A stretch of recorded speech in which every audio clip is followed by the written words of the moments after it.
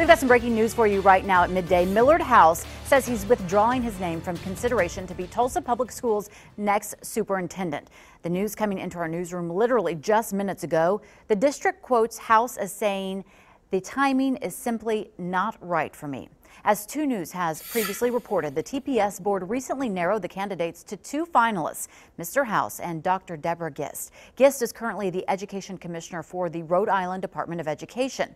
A special TPS board meeting is scheduled for Monday at 8 in the evening. We will cover that for you, and we'll of course have much more on what happens next on KJRH.com and today at 5 on 2 News Works for You.